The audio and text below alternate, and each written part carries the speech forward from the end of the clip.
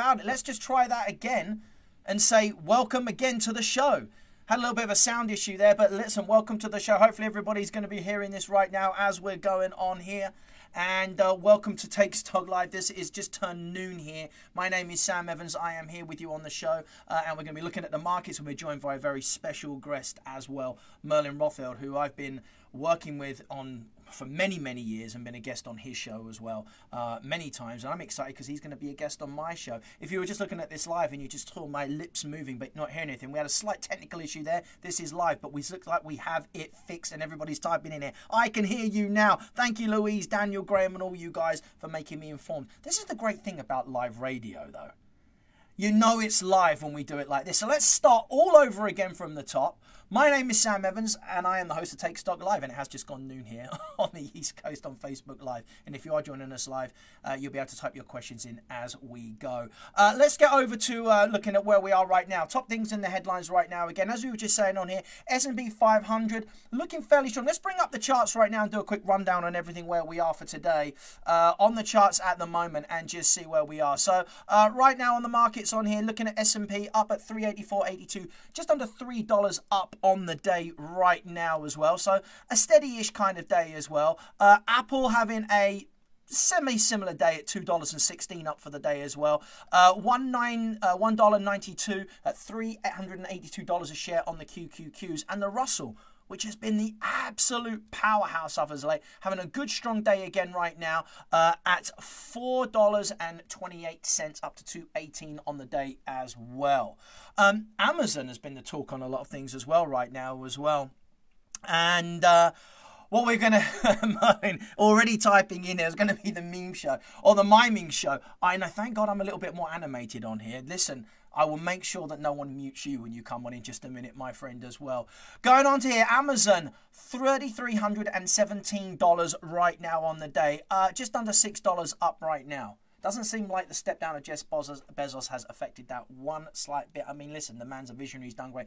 Does it really change the company? I don't think so. No reason to see anything kind of selling off hard in that, and just steady as she goes as well. Kind of a flat day right now. What else are we looking at? Gold right now on the day. GLD, the contract here at 167, just under $4 down on the day as well. Again, I would say kind of a lackluster day. I always get a little bit of a feel for this by literally going to the charts themselves. Let's go take a look at the SPY right now and see what we can see on here. And you can see the day on here. On the 4-hour charts, I'm going to go to the daily charts to take a little bit of a look at this. But on the daily charts, you know, it's up for the day. Testing what I would say a major kind of resistance area right now around the 385, but it's kind of been business as normal on here. Just literally pullback cities as this market has moved forward on here. So now just looking at this chart, you know, to me the uptrend is still in place on here. Would I want to be a buyer at the market right now? Absolutely not, but no reason to really suspect that this market isn't just going to pop through and make a few new highs once again on the day. Any other major factors that are driving news today? Let's take a look on here. Really in the talk of the news as well is Ken Frazier is going to retire as the Merrick CEO at the end of June. It seems like all the CEOs are stepping down. Zuckerberg being literally the last of the old guard now, remaining CEO at Facebook. Apple and Hyundai Kai pushing towards a deal on the Apple car. Rumors are saying around 2025. They're looking to unveil that. I'm already saving my pennies, being the Apple fiend that I am. I'm excited to hear about that. But 2024 production, 2025 release to the public, they do like to push the price up on things. So let's just wait and see what the price of that's going to be. I wait, and I'd love to hear Merlin's take on that in just a minute as well. Klobuchar unveils antitrust reform that would impact big tech as well. US Senator Amy Klobuchar. And finally, Biden signs flexibility on signals flexibility on the COVID stimulus as well. Still wrestling over policy here. How much is going to be paid out? Stimulus checks, all that kind of stuff. Man, COVID is not behind us, but it feels at the moment we're talking less about it. But that doesn't mean we should not pay as much attention to it, because it has been a hugely impactful thing for many people out there as well. And, you know, again, let's not forget it. Let's hope that this year definitely brings a more positive outlook and resolution to where we're at right now as well. So there's your markets right now. I mean, just a rundown. To me, not a lot excited, you know, not really that excited by what I'm seeing. Just like I say, a retest eyes. To me, it just looks like it's been a decent pullback on here. But what I'd like to do is just jump straight into the content of today and start just talking about, obviously, my guest on the show. And before I bring him on, I'm going to say this right now. I've been saying constantly that I was going to have this great guy on the show, and I want to make it a regular feature if I can. And Merlin and I, we go way back. Merlin Rothfeld and I go way back from our days in educating together, and we've made friends as well. And I thought it'd be really fun to have him as a guest on my show as well. So without further ado, let's just see if he's there. There he is. He's beaming in live from California. Merlin Rothfeld, how are you, my friend? I'm great. I don't own a snow shovel, but I thought I would send you one for Oh, my holiday. God. I think I just broke mine. I mean, I've used it so much. I mean, oh, my God. It was one of those lovely days, though, right now. I mean, you're a skier, right? You ski and spend time and all that. You know, in that lovely day... Skiing is for mortals. I snowboard. Well, there you go. You like to get out on the slopes, let's put it that way. It's at that beautiful stage right now where it's settled, it's compacted, the sun is out, it's pure blue skies. There's nothing like that. I love the tranquility of snow. I just hate... I like when it falls. I like when it's now. It's the shoveling and all the rest of it that goes with it. I don't like too much as well. As the all-important Ice Cube had said, it's a nice place to visit, but I wouldn't want to live there. There you go. I couldn't agree more. A great day to stay indoors. How's the weather out on the West Coast there, Merlin? You joined us from California, right? We're struggling. It's a 63 degrees out here, a little bit of clouds. Beautiful. State of emergency. There's no sunshine. There you go. Beautiful weather. I know you keep trying to twist my arm to get me out there. I do think that this winter, definitely on the East Coast, has started to push me further afield as well. So I might be joining you sooner rather than later. But talking of pushing, Merlin, I got to get your opinion on GameStop, buddy, before we get into kind of what we were talking about. This whole thing, it seems to be everything that everyone's been talking about is GameStop. I want to bring up the charts right now so you can see them with me. Here we are right now. This is live, and I want to go to a slightly smaller time frame on here. This is the day chart. Let's see it on the just today. Another gap down on the market here. Another push on the downside right now at literally struggling, $67 a share. Could you see this coming, Merlin? Because me, I was so negative about this whole thing, and I have been the whole time. What's your thoughts on it, buddy? I didn't just see it coming. I shorted this stock. Oh, no, I shorted it. Yeah, at 355, I bought a put. And I did it as an experiment, really. But if you know the fundamentals of a short squeeze and look at what happened with GameStop, it was the stupidest thing ever. And I apologize for those of you who feel I'm for being very condescending here. I absolutely am being condescending here because these Reddit traders, these Wall Street bets idiots, these morons, they think that they exploited some little niche thing, like they created a short squeeze. Like it's a new revolution that they came up with. No, you idiots. We've been doing this since the dawn of financial markets. And ultimately what ends up happening in this situation, and if you don't understand it, then don't get involved. You are going to be left holding the bag, period. No institution. If I'm Goldman Sachs, I'm going to fire any trader on my desk who's buying GameStop at $480 when it's losing almost $5 a share. I will fire you instantly for that. So I'm going to pull all my offers. I'm going to let that thing float up. Let these GameStoppers hold the line. Hold the line. Get Elon Musk involved. And all of a sudden, I unload my shares. I crush that thing back down. This should be back around $30 by the end of the month. Where it probably, should be. I mean, on a good day. I mean, or I say on a good day. I mean, for me, from a fundamental perspective, I mean, talk about an area of the economy that's going to feel the pinch with everything just being digital. But that's what I've been saying to a lot of people before. It's almost like no one's reinventing the wheel here, you know. And if it were that easy that a group of people could just get online and start pushing up stocks, off we go. Now we heard it earlier this week as well. Now silver, Merlin. I mean, that was the last one as well. Silver. Let's go take a look at silver. And we had it. Now, apparently, they were trying to do it to silver as well. Let's go over to the chart so we can see. And silver, there was the pump that we saw on silver on my chart on the right-hand side, hitting highs of $30.21. Today at $26.19. Well, I saw that move in silver, and I'm like, well, that's the commodities market. That happens anyway in the commodities market. Nothing new there, but I think you've got to have your big boy pants on if you're going to try and get into that, right, Merlin, and try and take on the big boys in a major commodities market like that. What are your thoughts there? Well, I think it's kind of ironic that you have the same group, which is saying, let's stick it to the man by doing a short squeeze on GameStop and pushing it up.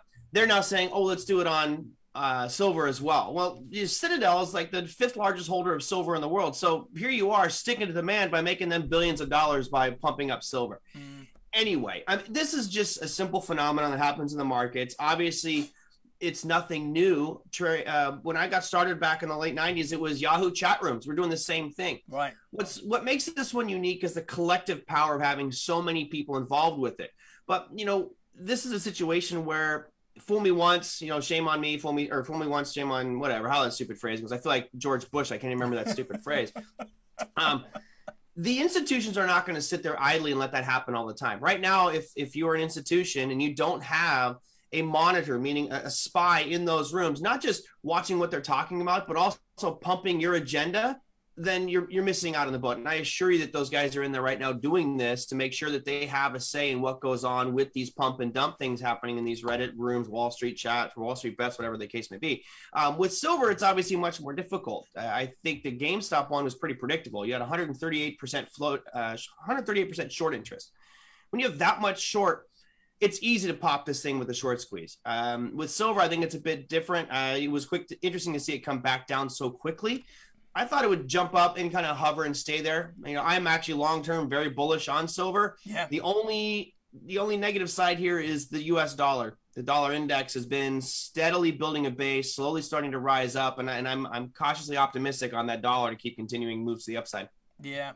Oh, so you are still a little bit more bullish on the dollar again at the moment, you're saying? Yeah, I mean, it's tricky. You know how I've been about it every time I've been on the show. Like, yep. It's like, but please go ahead. I'd love to hear your thoughts on it. Well, if you bring up the chart there, you'll notice that we've been in this ugly downtrend for quite some time. And all of a sudden, we've started to form a base. We've most recently started to make a series of higher lows. And today's action is great because we're kind of breaking through a little bit.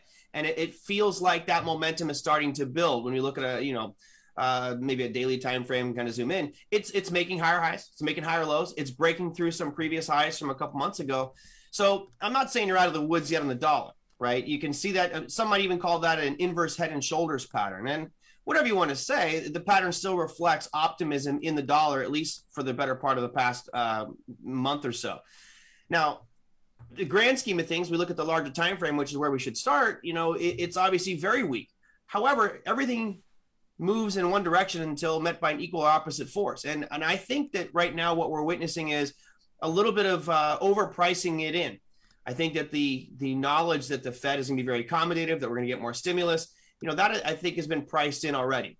Now, all of a sudden, I think it's the realization that, hey, we're sitting at this longer term demand zone. Yeah, you just mapped it out right there, that this might be that bounce point. Now, granted, we did something very similar a few months back. I think it was back in August on here. We did a similar formation. We started to make higher highs.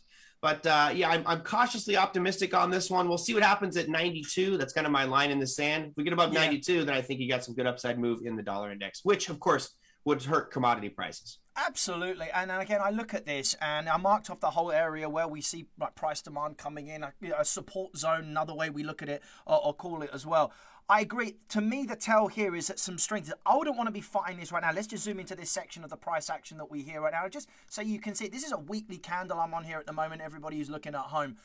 This, it's unlikely we're not going to be closing higher this week, and a good close higher, and then going over to this on the daily charts again, you can really see that a consistent level of closing higher. There's a nice little trend forming on that. Sure, we're going to get some resistance. Sure, when we go to these time frames, we've got a little bit of a mess to deal with. But again, I think, Merlin, if we can actually get through something like this area that you mark, I just got to be looking at that big round number of 100 again off of there. And that will put pressure on some of these other markets. It will put pressure on the commodities. It will put pressure on some of these as well. But again, I think it's still, the diamond in the rough for me anyway as well. Yeah, I think if you look at this picture, Sam, where you have the left side of that box, you're right in the middle of a range where it's almost the exact same picture as what we're experiencing right now. It had that slow sell-off and started to make some highs. It broke out. Yep. And unfortunately, it just failed. This breakout could fail again. It could.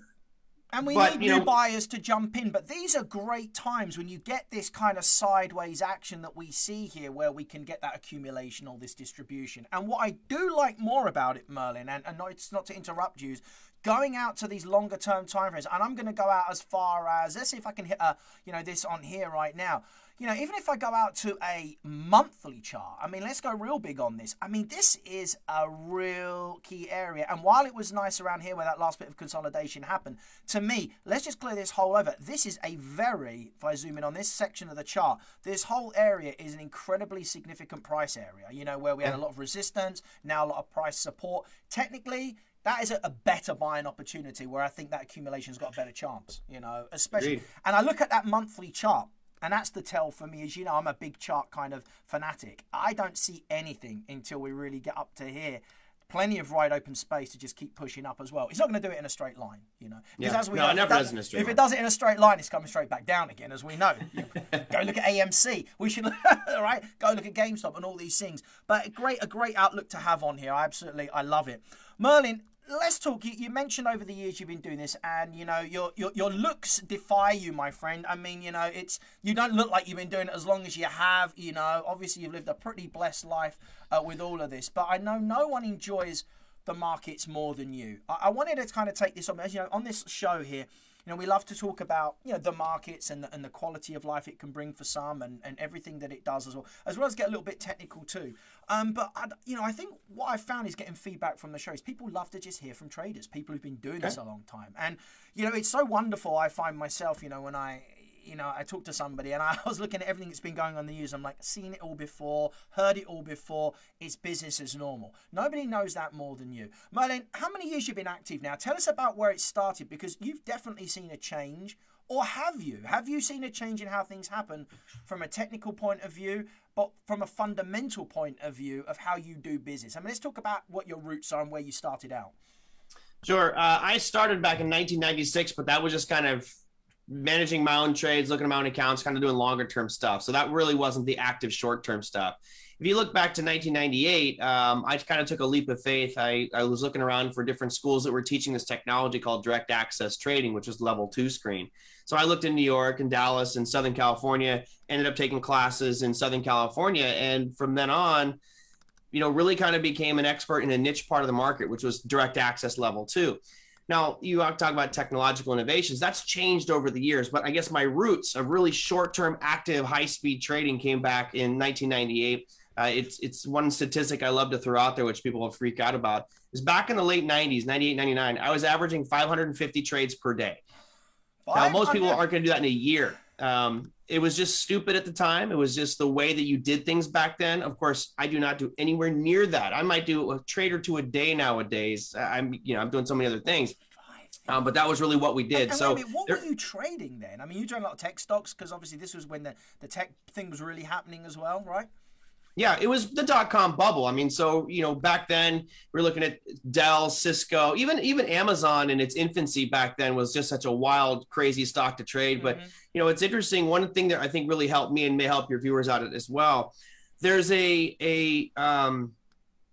way to analyze your trades. And a lot of people don't do that. And you should be looking at your trades and asking yourself, what do I trade the best? Meaning what asset class or even individual securities?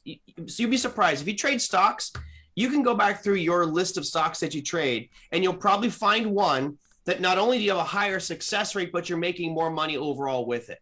Whatever that stock is, trade that more. Right. And you'll find other stocks that you just lose money with, or you just don't have a good success rate. Whatever that is, dump it, get rid of it. Who cares?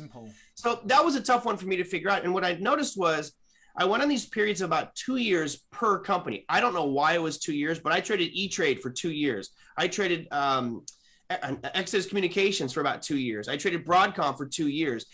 Juniper for 2 years. That's 8 years of my life where I pretty much just traded those 4 stocks all day long, because I started to get their patterns. You have to understand that with institutions, JP Morgan's, Goldman Sachs, Merrill Lynch, they have a specific trader that will trade that stock. And I could almost see their patterns forming in the market, their actions and how they would process orders, and start to use that to my advantage instead of just for their advantage. And the only way you get that is by focusing on something so intently for so long. Yeah. That to me was a competitive edge back then. What happened then when you started to change? How did you feel that you had to then change your style, you know, as things did change? Because I mean, you know, level 2, I remember when I very first started, so I'm going back 18 years now when I started, and I was still on that back end of people were saying, hey, level 2's the way to go, level 2's the way to go.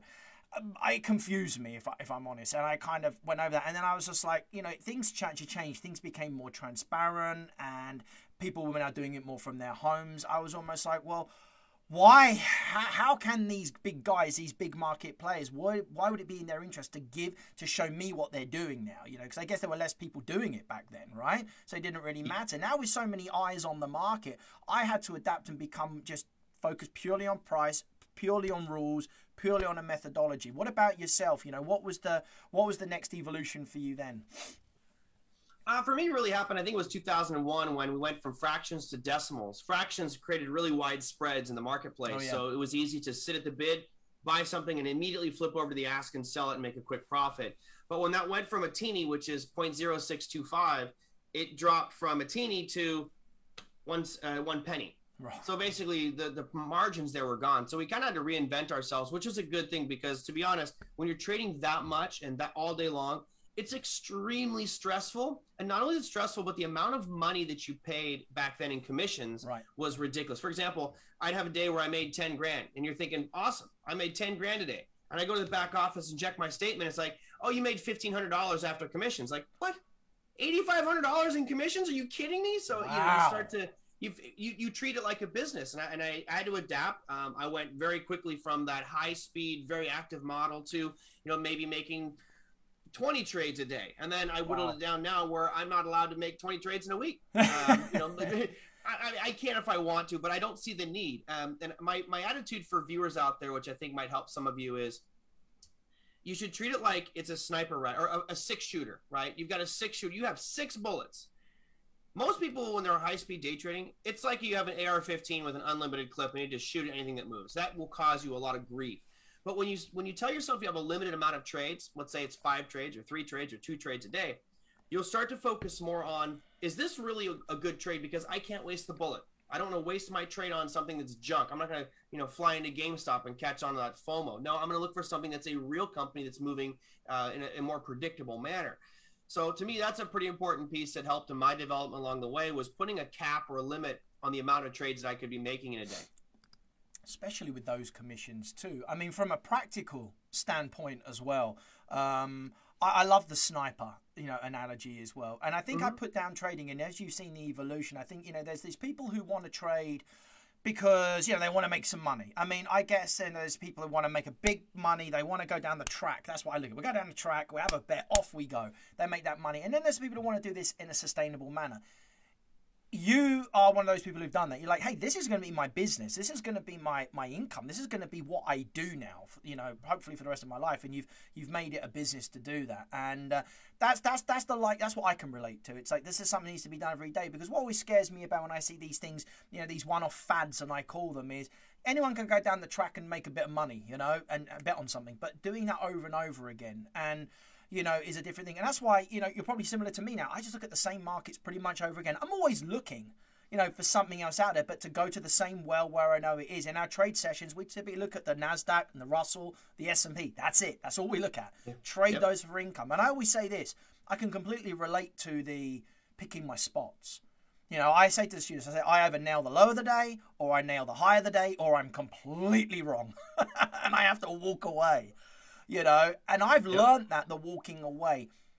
Psychology's been a big thing for me, Merlin. How big has it been for you over the years as well, like keeping yourself in check? Because does your strategy... Probably the biggest component, honestly. Yeah, because does your strategy really have to change that much if you've got a winning formula? Or is it your mindset? It's hard to say sometimes if you have a winning formula. I mean, you have to experiment things, try different things. But, you know, I tried to get a European commission to give me money to do this study because I just don't want to do it with my own capital. But the study was into this. Now, that's a trader. That's a trader speaking there. Yeah. Use other people's money. I firmly believe that this is true. That if I was to take $50,000 and put it in an account and say, okay, I'm simply going to flip a coin. I'll pick a symbol. So stock XYZ, flip a coin. Heads, I go long. Tails, I go short. Right. Right? Okay, tails, I'm going short. If that stock is in an uptrend, I can only trade 100 shares of it.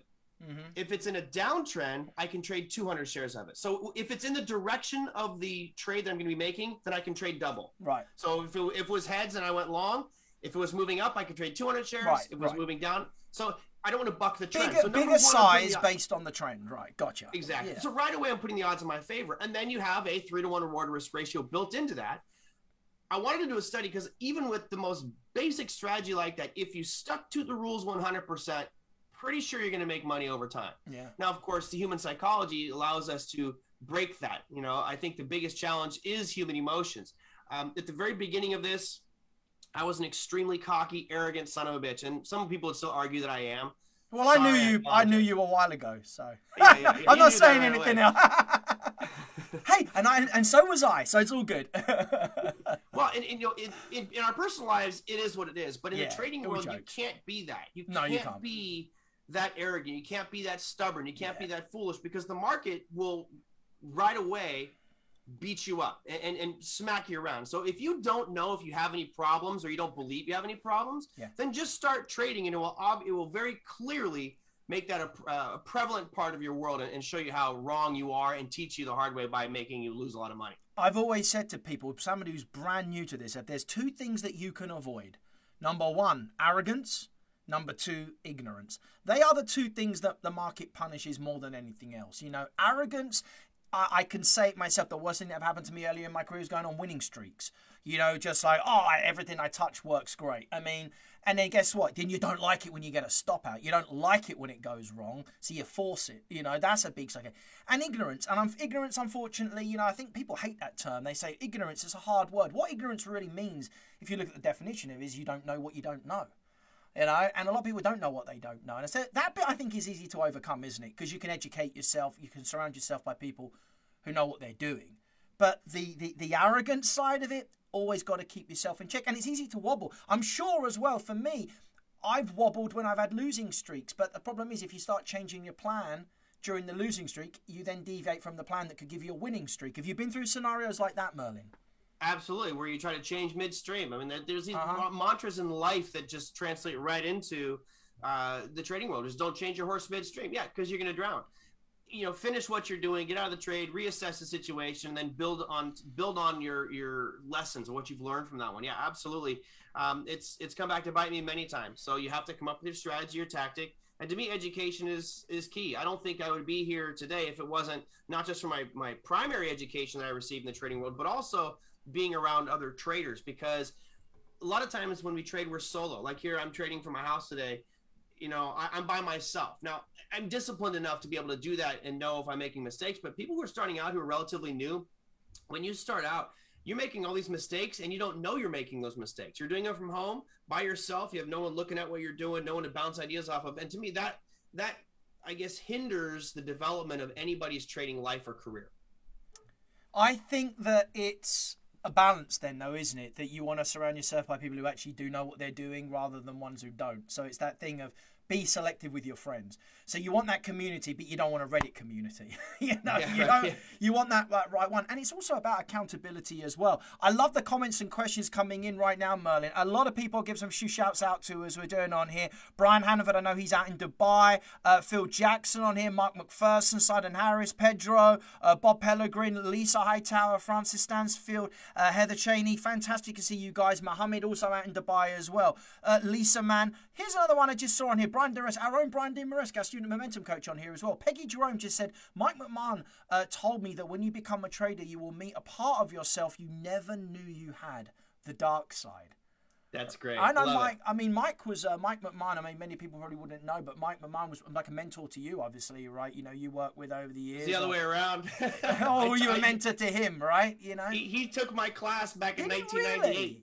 Did he really? Now, it just shows how much you've actually achieved, man. Because, I mean, like, wow. I mean, he was like a mentor to me, you know, in my early years of my education. Well, to be truthful, he came in with trading experience, but in order to get on this trading floor that I was on in the late 90s, you had to take this class. They wanted you to understand the technology, and he didn't know this stuff. So he sat through my class. It was kind of interesting when you look back. You know, he was, you know, the lead instructor for a long time. That's awesome. He actually ended up taking my class the first time. We've been good friends. He's a great guy. He really is. And if when you next speak to him, please send him my best as well. I mean, look, Merlin, I'll say thank you to you. You've been, you know, an instructor of mine over the years as well. And I remember when I first got into my trading education, you were all over the place, and I was looking at it, and you know, there was a little bit of envy, like I want to be like him, you know, as well. But respect, you know, and competition. And I became an instructor, and then I was like, I want to be good like that guy. And then over the years, you know, we've just formed this wonderful friendship, and I love it. And it's been really, really so nice to do as well. Let me ask you this though, and this is, I think, the question probably on my mind when I talk to somebody with your caliber, your level of experience. Has your day-to-day trading, has the way you look at the market changed that much, or has most of it kind of remained the same? I would say the way that it's changed has been, it's allowed me to become a little bit more passive. For example, I used to be much more entrenched and follow every single thing that happened and be consumed with sitting there watching these markets and just almost choking on information. You're sitting there at midnight and all of a sudden you pull up your phone to see what's happening in these sessions and that session. I kind of pull back a little bit from that, and I really don't get so involved as much anymore. I obviously keep my feelers out there and I listen to different sites and things, but I don't feel like I'm as obsessed as I used to be. I can take a step back because a lot of my trades are going to be more swing in position, looking at things that go a couple days to a couple weeks. Today I was day trading, which is kind of fun to do every now and again, but I don't do it every day anymore because I'm still building a lot of content and educating stuff and doing my own show, by the way. Nice of you to copy my show, buddy. There you but wait, testament to you though. You do yours every day. I do mine once a week. I don't know how you do it. I really don't. So kudos to you in that. I will say that's a tricky part. But yeah, I think that the main thing that's changed has been just kind of my attitude and approach, which is take a step back and let the trades come to me and be a little bit more slow in my actions. And try to enjoy life a little bit more. Unfortunately, this whole COVID BS just sucks, and we're all in the same boat. But as soon as we come out of it, do some more traveling and enjoy life, because the only thing that we can't give ourselves is more time, and that clock is running. Absolutely. And it's interesting because, on the subject of time, I remember like early days of my trading, I'm always feeling like I'm missing out on something. I've got to get in now. And that does change. After time, you realize that missing out on one trade might lead you to an even better one as well. Yeah. Patience pays. Anyone looking at the show right now, I've always said they should rename this trading into waiting, because that's what you really is all about. It's waiting more than anything else. Hopefully the tips are just a little bit better. Rob Pellegrin's just saying, nice to see you again, Merlin. Obviously, I love it. It's just awesome having it. Before we go and take a look at some markets, I'd love to get your outlook on this as well. A couple of questions for you. What are your favorite markets these days? I mean, do you have a wider watch list, or is it still kind of a focused watch list and then you kind of find things that are at key points? What's your kind of what do you like scouring for these days, buddy? With regards to short-term trading, it is a watch list, but it's simply just take the S&P 500 and whittle it down for things that have active moves by ATR and looking for liquidity, volume requirements. Other than that, my short-term stuff, it's just that list. Yeah. I don't really limit myself to anything. I'm trading Forex, I'm trading futures, I'm trading options, I'm trading equities, I'm trading cryptocurrencies. A lot of really with the cryptocurrencies now, I think, is probably, I wouldn't say actively, but my interest in holding and kind of position trading, swing trading, those has been probably the biggest area, because it's just been such a highly volatile and moving area. Yeah, and I finally started to take part in it as well. So, but again, I'm doing it. I look at it like as an investment. I'm not trading it. It's almost one of the things. To me, an investment is you can invest in real solid things, or you can invest in unknown things. If you invest in something pretty solid, if you go, listen, in making an investment in Apple is not going to be a bad thing to do. You just want to get the best price. Making a long-term investment in crypto does carry more risks, but there's also a ton more upside as well. So it's all about a balance, and I think it makes a lot of sense, doesn't it, in any investment portfolio to have those more rigid, safer, because nothing's 100%, exposure, and those things that are more like a punt. I mean, I look at my crypto exposure now as a little bit more of a punt, but I think it's edging on the right side of things, and I look at it literally as money I could afford to lose, I don't expect to lose it, but I could. Whereas other investments, I'll say, look, I don't expect, and I'll protect these a bit more aggressively. I think it's all about having a bit of balance, really, isn't it? So absolutely. Pedro saying, respect to you both. That's very, very kind of you. Means a whole lot. Well, let's go take a look. I mean, I'm going to pull up some charts right now, Merlin. I want to get into this as well, and I'd love to get kind of a little bit of now we're going to do your call, my put as well, but we do love a little bit of general. We touched upon the dollar as well, but I'd also like to be looking at some general markets as well, maybe the indexes. So look, we've got the main ones we look at. I like to bring up the ETFs. I've got the Qs here. We can look at the spiders and the Dow. Let's just take a look on this. I'm going to get this into a daily chart. So what we've got on here is we have our, let's get our weekly chart here in the middle. And we can look at our daily, our weekly. So I'm going to just zoom these in so we can see these a little bit clearer, Merlin.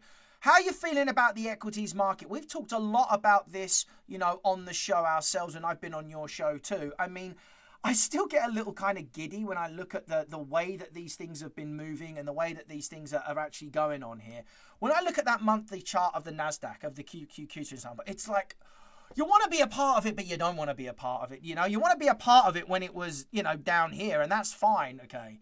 But what would you say, you know, to a new investor? Because I tell you what, this whole Robin Hood generation now, everyone's a trader, or everyone everyone thinks they're a trader. Let's put it that way. Sam, I've been doing this for, if you look back to 1996, I guess you could say I've been doing this for 24 years. Right. I've been doing power trading radio for 10 years. I've been doing Trader Merlin show for a year now. Yeah. I am fully immersed in the markets every single day. And some little jackass on Reddit who's been trading for probably 2 months, who made 100% rate of return on GameStop, has like 2 million followers. Oh, I know, like right. 5,000. Hey, come on, man. Who are you going to trust here? The guy's been doing this forever, or some little schmuck who just got lucky? Now he's a genius. Well, I was going to say that to you. And on this show, you can speak freely. I was going to say that to you right before we do this because, you know, it's almost like I feel sometimes you do get punished for being the professional because you know that you could roll the dice and you could have a good run, but the simple fact of the matter is it's not always going to last as well. Yeah.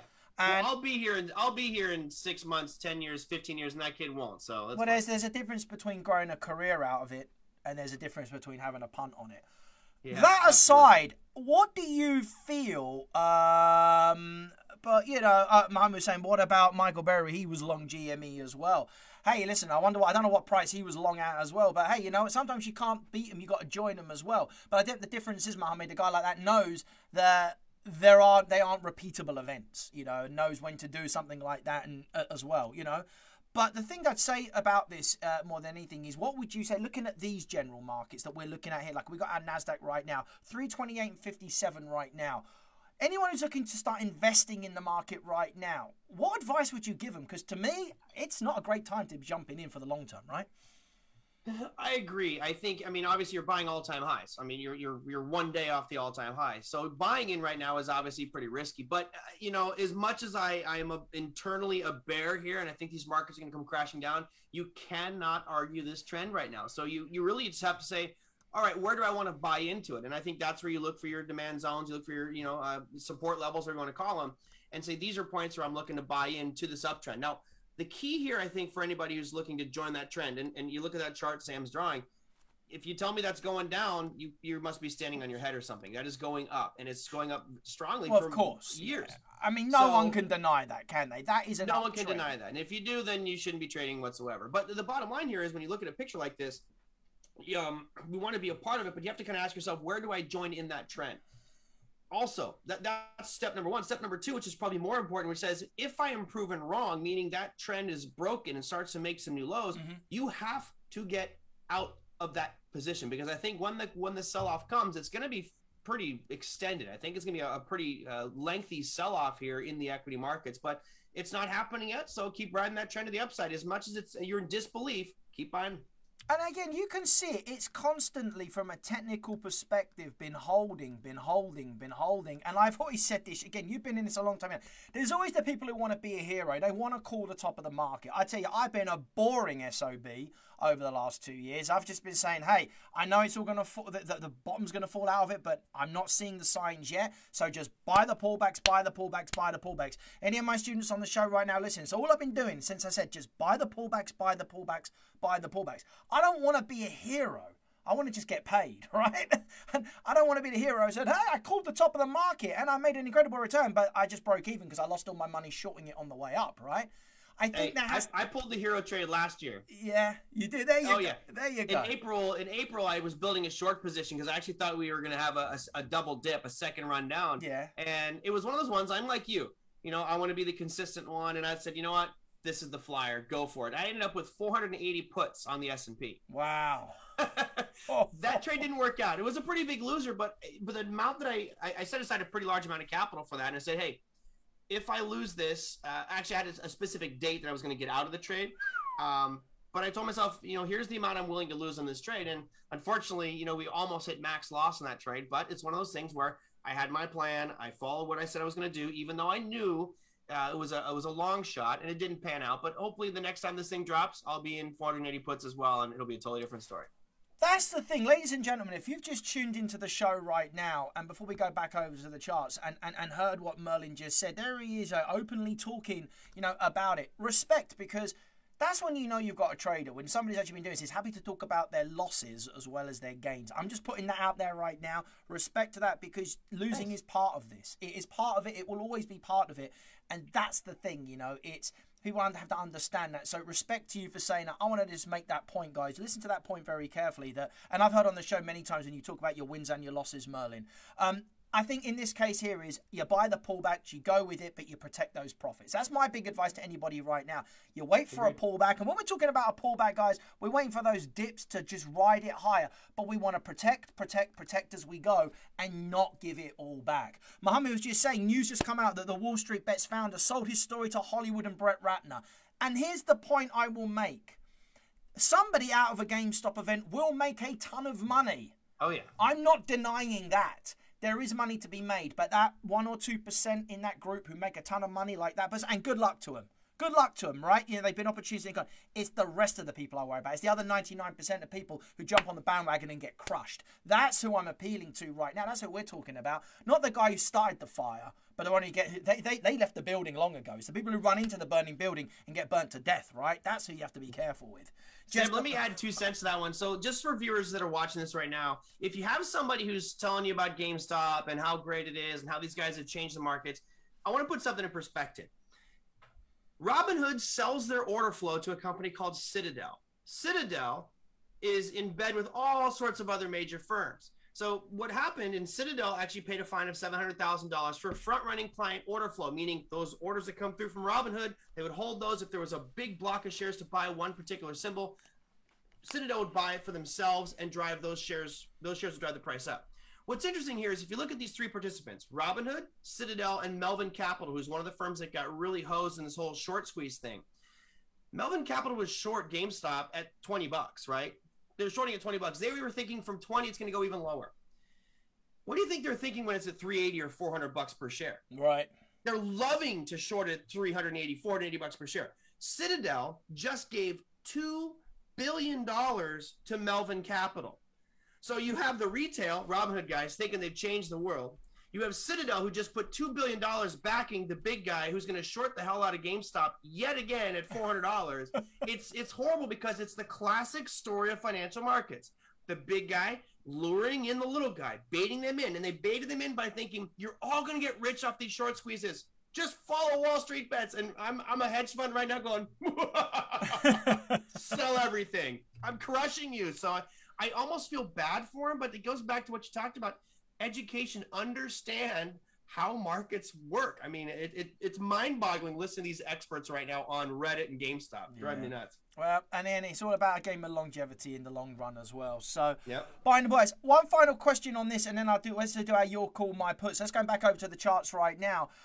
Give me one to look at. S&P, it could be S&P, it could be Dow. What would be a sign for you that the tide is changing, that we are getting some downward pressure? Because I always look for like those bigger, technical levels. You're going to look at longer term charts, weekly, monthly. What do you want me to look at here, Merlin? I know that you like to look at the weeklies and monthlies. I tend to start with the dailies. I know that's like my big time frame. It's just what I've worked with for years. Right now, if you look at that NASDAQ 100, my video is right over the low that I'm going to point out here, but it's that low that happened just a couple days ago on the 29th of January. That low is at 312.76. Yep. To me, that's the first sign. If we can get below that low right there, that little area, and just start to get a close below that, then all of a sudden I'm saying, okay, I'm not convinced it's going to tank, but at least we're starting to make new lows, and that's the first sign that the sellers are starting to win the battle against the buyers. Right. Yes, it's happened before, but doesn't happen too often. So once we get below there, maybe I'll go neutral on my long positions and start looking for potential short candidates, or maybe even short the indexes. What will probably happen is we'll break below that level, retest back up. If that holds, then I'm going to start to really pile into a position. And it can be something as simple as big round numbers, like 300. I mean, let's just keep it as simple as that. Psychology, numbers, they are literally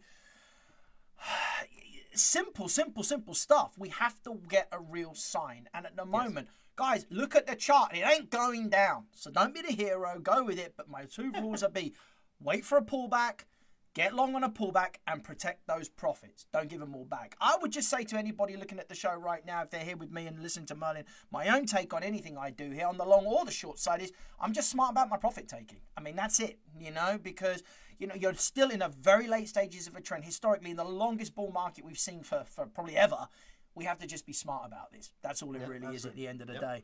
Wonderful, wonderful. So it's come to that time in the show. My God, this show could go on and on and on, and I just love talking to you about it as well. But we always do your call, my put. So something for the guys to look out on here, what you're bullish on, something you're bearish on. I always like to give my guests give the choice. If you're not sure what I mean by terminology, if I buy a call, I'm bullish. If I buy a put, I'm bearish. So your call, my put. Are you a bull? Are you a bear? What you wanted me to look at? Give me a one today, Merlin. Okay, let me refine it down. First off, before we do that, I want to give a big shout out to Pedro here. I know he's going through some pretty hard times. So Pedro, I hope you're feeling better, my friend. I know it's a tough slog for you, but we're pulling for you. What time frame are we thinking about here? Are you talking long term? Are we talking swing? Nothing less than a daily chart. Nothing less than a daily chart. Something you're seeing happening in the next week or so. Let's call it a swing trade, okay? Swing position. What do you want? What do you fancy? All right, I'm gonna let me bring up a chart on my side just so I can see here. Go for it. I'm not liking where it's at right now, but over, I would say, the next 6 months, I'm actually bearish. So I'll start with the bear side. You can get the positive side. And there's a bunch. We could go back and forth. I got a whole bunch I could talk about. But I'm bearish on Facebook. I know it technically the levels they're not really anything strong there. But I think if you get down below that 240 mark, probably a little bit higher than that, 245, if we can get it closed down below that, I think you're going to start to see Facebook drip down. I know that they're receiving a lot of heat from regulators. You're getting that's max exodus. And so they should, by the way. So they should. That? So they should get that heat, I think, as well. Yeah. I mean, there's a lot of stuff going on with your data that they're not really open about, And it's not me hating on Facebook. But look, we look. I only use it to talk about my show. I don't put personal stuff on there anymore. I mean, it's all just become super political. And if you want to watch something good, watch what's that movie? The Social Dilemma. I believe it's on Netflix. It's a great, excellent. Very good, awesome. Social Dilemma, awesome. It almost scares you a little bit because they're manipulating people to become radicals and unintentionally, but just what happens because they're feeding you what you want to read. So if you start reading that website that says Trump sucks, then all of a sudden you're going to get all the stuff is fed you that says Trump sucks, and all of a sudden now you're just a radical that thinks she's going to kill him. Oh, come on, guys. We're all human beings here. Anyway, I think Facebook is going to start to get some heat from regulators. What I don't like is how the markets, specifically the NASDAQ, has been making higher highs, all-time highs. And if you look over the past few months, since August, Facebook has just been traversing sideways. So I'm kind of waiting for the breaking point when you start to see the earnings numbers, the ad revenue might be the next. They actually just reported and it is one last of the week. It's interesting analysis you say there because it is one of the big boys, and you can really see it on this weekly chart. Swing lows, lower lows, lower highs. When you look at the power of the QQQs, it's just been like every pullback it's had, bam, new highs. Pullback, bam, new highs. That's what happened. We have not seen the same thing on Facebook. There's definitely a weakness in there. This, to me, if I just look at it on this period here, just looks like a little bit of distribution going on at the higher levels here as well. What scares me for them is all this wide open space below here as well. There's a ton of wide open space. On the side, I love it, Merlin. I like that play. I do. Have you got... Now, this is something, would you like to get a better entry on it for a short position? What would be a play on something like this? Would you like to do the options on it or, take an outright short position on this? I'm not going to do an outright short position just because of the capital required. I mean, when I find these setups... I'm basing them on the underlier, obviously Facebook's chart, but I would be looking at the option market for sure. Exactly, and we recommend that all the time as well. Stock replacement strategy, guys, especially with prices at this, buying puts, buying calls. In fact, that's one of the things I really do, irrespective of volatility, believe it or not, Merlin. I very rarely sell options. I just buy them. I just have a strategy to get the best way I can get the premiums on there as well. I agree, best use of your capital as well for a less risk as well. Defined risk. If I'm buying puts, I know my maximum risk is what I paid for that option. Exactly. And I think especially for people starting out, that's probably the biggest cost to learning is taking losses. And a lot of people, they'll blow their accounts by not taking the loss. So options are great because it limits it. I love it. A put option to me is like buying car insurance for a car that you don't own, and that car gets written off and you get paid for it. It's a wonderful thing. So, to put it in the layman's terms. Funny enough, I'd like to get your opinion on this because on the show over the coming recent months, I've been pretty bearish on Zoom, as you know, as well. I think I said this on your last show as well. I'm still seeing that weakness on the weekly charts. Yeah, we've had a slightly better month, but not all that to me. I think that that is one that could go with it. Again, see how it's pulling very much against the overall tech sector as well, and I'm just seeing weakness on that. So for me, this has actually just been testing the $400 mark. So the $400 mark for me is quite key on this. This has actually been the area right across here, just on 400, where I was looking to kind of like see that turn in the market as well. So for me too, if we can't get back over 400, I think a little bit more downside. And again, looking to around the 250 mark really, and then possibly even lower on Zoom on that one as well. So totally agree. I think Zoom is headed to much lower levels. I mean, how can you compete with companies that have the pockets of Facebook, Google, Amazon? I mean, all these companies could squash them right away. To me, Zoom is done. It is, and great. I mean, I like their technology. I like their interface. It's good, but there's got to be something in there that they got to step up and they got to do as well. I don't think it's going to be going anywhere as a business, but I certainly don't think that their shareholders are going to be as happy as they have been over the last couple of months necessarily. Yeah. So you've left me with the bullishness on here as well to see. You know what? I'm kind of bullish on everything, you know. I have been overall on the broad market itself, but I'm gonna just bring it up right now, and I keep bringing this one up, and I don't think it's done yet. But it's still going up, but I'm bullish on crude still. I gotta say, I have been bullish on crude for a long time. I was bullish on it when it was way down here at $6. Okay. I know on your show I've been bullish on it. I've been looking at systematic areas. I would say this right now. We are finally coming into an area, and let's just zoom in and hopefully you can see this as well. We're coming into an area finally where it is, but what I love about it, which has been a real tell for me, Merlin, which has made me a little bit more bullish, is we breezed right through some resistance right there in that particular point. Yep. And I don't see anything till deeper. I mean, for me, that this chart here is really where it's at right now on this monthly chart. I'm looking probably around like this whole cluster here. I got to say 60, 65. I've been saying it. I just can't get relatively bearish on oil until we hit that $60 mark. And then when we do, the stair stepping, I just feel in this market that what this needs more than anything right now is more of a pullback to then just looking for it. And I got to say, if this thing kind of gets back to about $45, which I'm not even sure if it will anytime soon, that's a buy for me as well. I would say while I'm bullish on it at the moment, I'm not jumping into it right now. I had a just big gap up again today as well. I think in the short term, I expect this area here to be holding quite nicely for some short-term pullbacks. That would be my aggressive play on this. But I got to say, I'm sniffing 60, 65 bucks on this, Merlin. Love to hear your thoughts on that. Totally agree, 100% with you. It's funny because I think people who pay attention to the normal dynamics of markets are going, how can you say that crude oil is going to keep going up when the dollar is going to be going up? That should be inverse relationship there. Yeah. Here's the issue. The issue is we have a brand new presidential administration who's made it very clear that they're looking to alternative energy and going to start clamping down on the easing that Trump did for fossil fuels. So we're going to see crackdowns on fracking. We're going to see crackdowns on the pipelines and a push towards alternative energy. That in turn is just simply going to drive, it's going to decrease supply. Demand for all intents and purposes will remain the same for now until we move on. But yeah, I think that that's going to be the big catalyst, which is what's been driving crude oil and can continue to drive it for the next year or so. And again, let's also think about this. As much as there's going to be, you know, renewal in, you know, investment in clean energy, and I'm all for that as well. It's not like suddenly, you know, fleets of like FedEx and UPS and all these companies say, all right, and Amazon now with their delivery are all going to go electric and not required. Like, we're in a world, think about real basic stuff. There's still a demand for fossil fuels while most of the world's running on fossil fuels. And now we're in a world where everything's delivery, home delivery. But it's just basics, right? And again, I see it as a little bit of a hedge play as well, just in case. Because it wouldn't be the first time an administration said it's going to do one thing and then does completely the other. So, you know, for me, I see it, the chart's there. I'm not saying we're going to be knocking on the door of 75 or 100 anytime soon, but short-term play 60, 65. Thank you, Merlin, for that. Merlin, this has been Let me throw one more at you, Sam. I know you want to go and do that stuff. Let me throw one more at you because this is the my call, your put, or your put, my call, whatever it is. I'm going to do a double because you have one of each on this one, and it's something it's not normally talked about. It's Ethereum, cryptocurrency, right? Okay.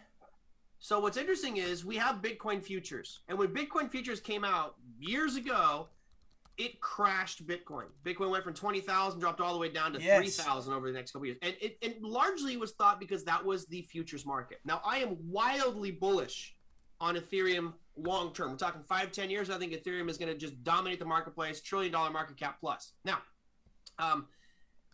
futures on Ethereum start trading February 8th. So we're just a couple days away from Ethereum future contracts being rolled out. I think you have a great short opportunity here in Ethereum. I have a feeling this is the same bull run that happened in Bitcoin, and it's happening right now with Ethereum, and all of a sudden futures are coming out. So I have a feeling you're going to see a pretty significant drop in Ethereum. I don't want it because it's one of my major holdings. However, I'll keep it. But I do think that it'll give you a buying opportunity for a long-term hold in Ethereum, which will pan out. Anyway, and I see some real nice opening balances down here. I mean, like some lovely like pullback areas there. You heard it here first, guys. Merlin talking about Ethereum, and you know me, like I've decided to invest in mine in an ETF, in like a crypto ETF that includes a bit of Ethereum and to hedge against a little bit of all of that as well. So, like anything, you know, it needs that pullback, but you know that to me looks like a fair buy on the downside as well.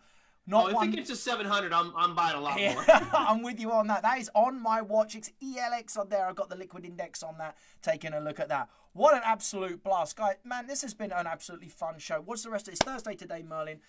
What's the rest of the week look like for you, my friend? You know me, just trading, working on content. Of course, I do my show every day at 2 p.m. Pacific time. You can see that on YouTube at Trader Merlin is the name of the show. You know, that's usually my thing, just doing live stuff every day. Well, lovely. Well, lovely. I get I see your joy. I see how much you like doing this. This is fun. I wish I had time to do it every day, but being CEO of a company's kind of tough, but you know, and I mean, recording content creation, as you know, I'm doing it myself as well for our students, doing live trading sessions. We were doing that yesterday as well. Lots going on too, but yeah, we're actually going to be having probably a little bit of an online expo. TakeStock, guys, if you know, TakeStock Live is brought to you and powered by stockability.com, and we're going to have a live expo coming up next month, which I'd love you to maybe kind of join me on for a little bit as well, and I'm sure some of the guys would appreciate that. We're doing a trade-a-thon expo one day as well, which would be a really, and maybe a bit of an investor-thon. So it might be a little bit of both as well. We don't want to include Sounds good. I like, you know, trading and investing go hand in hand, and people don't know the difference between the two enough. So we're going to be working a little bit on that. So I'd love it if you could join us next month on that. And I promise when you're ready for me, I'll be back on your show in the next couple of weeks as well. You're always welcome, man. Thank you, sir. This has been one of the most fun I've had for a long time. Ladies, thank you so much, Merlin. Ladies and gentlemen, that was Merlin Rothfeld, my guest on the show for today as well. What an absolute blast. I mean, I just absolutely just love that, having him on the show. And he's definitely coming back. You can see why he and I get on so well as well. Guys, if you are also interested in finding out a little bit more about what we get up to at stockability.com, which is what powers and brings you TakeStock Live, I'm going to say, hey, we've got a couple of great new webinars coming. Let me just go and quickly share the thing with you. Head on over after this show to stockability.com on the website. You can see, scroll on down to the bottom of the page, and we've got some new complimentary webinars coming up right now. There's 3 on the calendar for this month as well. Let's zoom in. First is trading versus investing. Which one is right for you? That's going to be on this coming Wednesday, the 10th of February at 3 Eastern. Then the trading business blueprint on Thursday 25th. And then finally, understanding how the market really works, expanding a lot about what Merlin and I were just talking about on the show today. Would love it if you guys could join us on there. Go ahead and register as well. See some of you guys in there, see what we're all about and what we actually get up to at stockability.com. Love to see you there. My fellow co-founders and partners, Dan Bustamante, myself, Ryan Watkins will all be on there, and maybe some extra special guests too. We're in the business to help, so please check it out as well as we go. Man, what a show. It's been an absolute blast. If you have been in the show live, thank you so much. Pedro, Louise, Bob, Mark, Brian, everybody, Saeed, Gloria, everyone on here. What a record turnout. I'm not going to put it down to me. I'm going to put it down to Merlin. But what a record turnout today. This has been great. And if you are looking at the recording of this show, you might have caught it on the Facebook Live channel where all of the recordings are. And also, please check out the Stockability YouTube channel as well if you've not yet done so, where you'll see more content from our team, from our instructors, and also previous shows in TakeStock Live as well. Guys, I've been Sam Evans, or I still am Sam Evans. This has been TakeStock Live. It's Thursday, February 4th, just gone 1 p.m. here on the East Coast. Stay warm, stay safe, wrap yourself up, spend a lot of good time with the family, enjoy those markets. I will see you next week at the same time. Thanks so much.